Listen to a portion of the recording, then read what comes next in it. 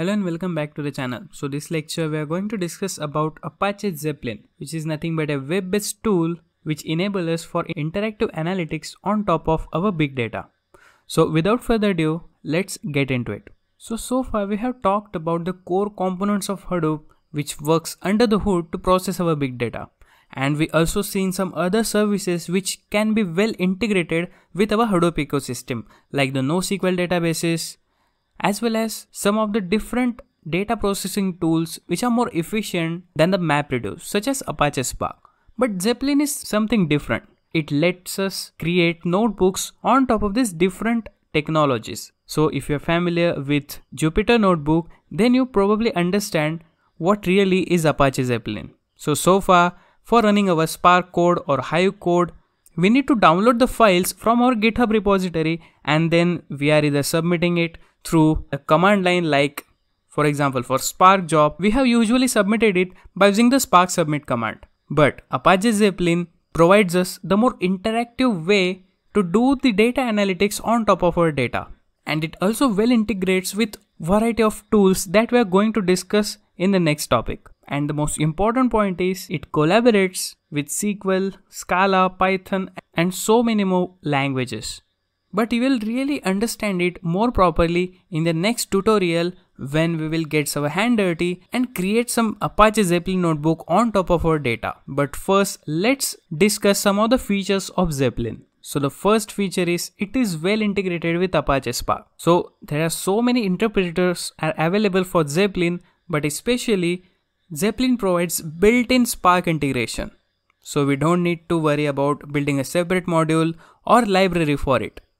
It will just work and you don't need to worry about setting up Apache Spark and the configuration hassle which you will definitely face if you're deploying Apache Spark on your local system. And it will also provide you the automatic Spark context and SQL context injection. And also you can see the progress and cancel job in a more interactive way. The next feature is its interactive interface.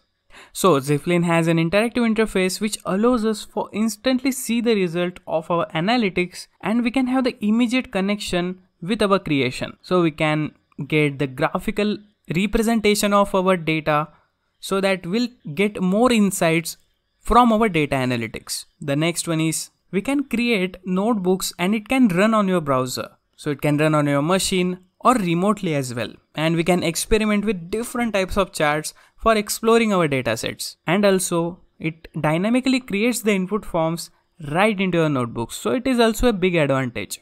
And the most important one is collaboration and sharing. So Zeppelin has a very diverse and vibrant developer community which will give us the access to new data sources which are being constantly added and distributed through their open source license. So our notebook URL can be shared among different collaborators and it will broadcast any changes in real time, just like in the Google Docs, which you already may be familiar with.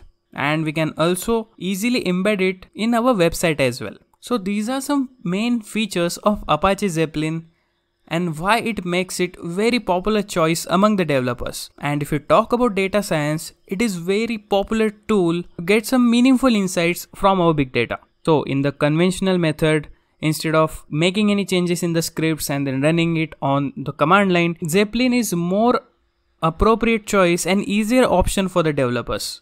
And especially data scientists who need some interactive and visualize their data to get meaning out of it. So the main advantage of using Zeppelin is it has the multiple language backend. So what it means is this allows any language or any data processing backend to get well integrate with the Zeppelin.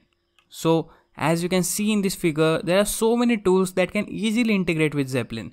So most of the services which we have already discussed, such as Cassandra, Hive, HDFS, HBase, Python. So we can connect these services to the Zeppelin and we can write our code in our notebook and run it in more interactive way. So it is way more efficient and fun than running the scripts from the command line. So in the next lecture, we are going to analyze our big data by using the Zeppelin notebook, and we'll try to analyze our ratings database where we have like the users data as well as the ratings data and movies data. So we will analyze these files to get some meaning out of it. So this was just some basic overview of what is Zeppelin and how it works. And if you have any doubts understanding it, just let me know in the comments and I'll get back to you as soon as possible. I hope you like this lecture, so please subscribe to our channel and also ring the notification bell to get the latest updates. And don't forget to follow us on our social media, which I have linked in the description below. Thanks for watching.